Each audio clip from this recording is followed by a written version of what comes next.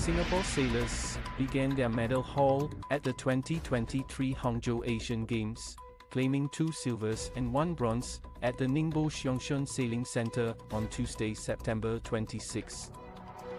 SEA Games gold medalist Isaac Goh, 16, clinched silver in the boys ILCA 4 event on his maiden Asian appearance, with 21 net points after 11 races.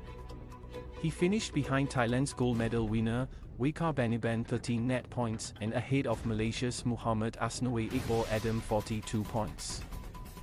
Olympians Justin Liu and Denise Lim also took silver in the mixed NACRA 17 event, scoring 28 net points to finish behind China's Chao Huancheng and Wang Saibua 18 points. Japan's Shibuki Aitsuka and Aura Nishidika Piglia were third. In the girls' ILCA 4 category, 17-year-old Kira Carlisle clinched a bronze medal after winning the final race to overtake South Korea's Seok Jae-kyung. The Singaporean finished with 28 net points to finish behind gold medalist Nopason Kanbunjin of Thailand, 16 points, and silver medalist Nehal Thakur of India, 27 points.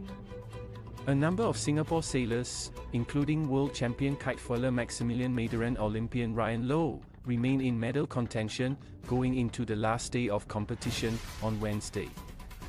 Singapore sailors had earned 1 gold and 1 bronze at the last Asian Games edition in Jakarta in 2018.